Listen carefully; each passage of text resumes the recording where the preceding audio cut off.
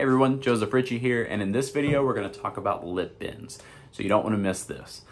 Lip bends are actually one of the fastest ways to develop your tones, because it's having you play like in the middle of the pitch and then bending down, finding that micro intonation. It's really helpful. Pat Sheridan and Sam Palafian talk a lot about them in their shawarma exercise in the brass gym, but this is just a slightly different approach, kind of the same thing though.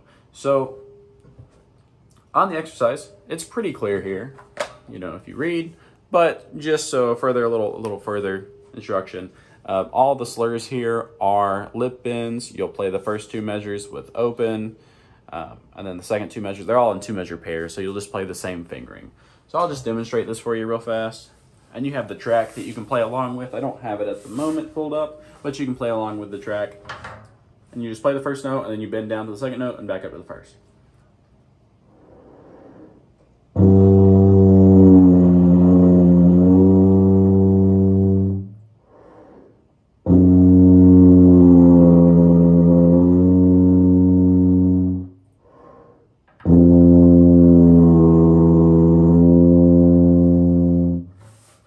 And you get the idea. And the most important part with the exercise though is that you're keeping the air continuous as you're opening everything up, and maybe even using a little bit more air. Don't back off on the air in order to achieve that like timid type sound. We want the same quality of tone, pushing through with that air and just opening up more, and then you can control it.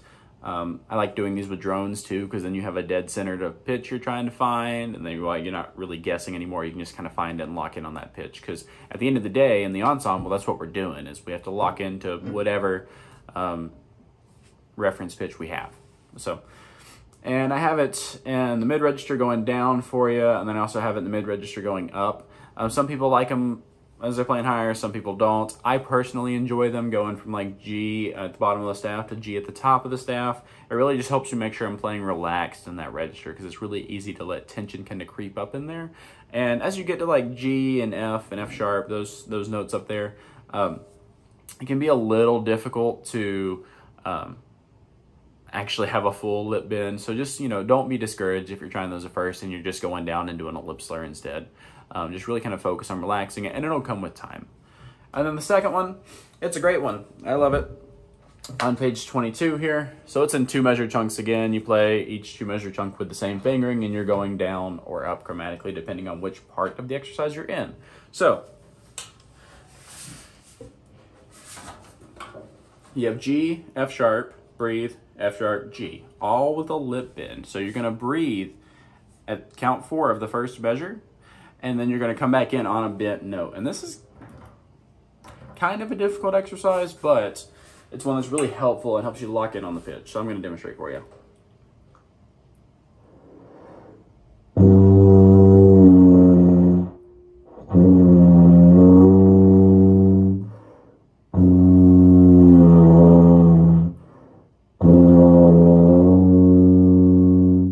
And I kind of took it out of time just because I'm not using the best quality microphone right now at the moment, so I just wanted to make sure that you kind of hear a pitch change. And again, if you don't get that full half step at the beginning, that's fine. Take these slow, and with the lip bends, it's really important just to, even if you don't do them in time, just to start there and get the full bend and then back up.